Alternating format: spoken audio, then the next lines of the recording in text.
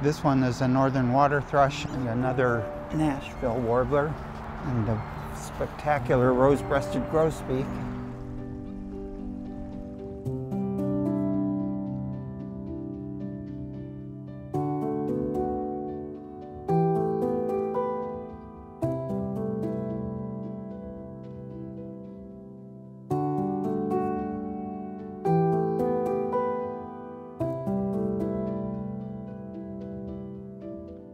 We were notified of the event that took place, and that's what put us into action to find what we can do to help.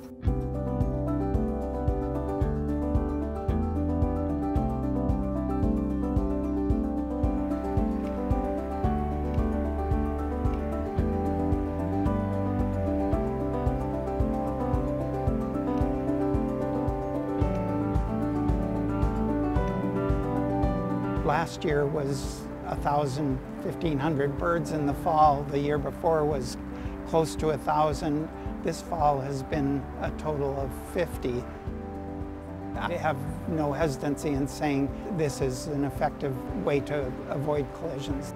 There are lots and lots of solutions out there, and maybe each building requires something slightly different, but this certainly seems to be working here. It's time to look forward.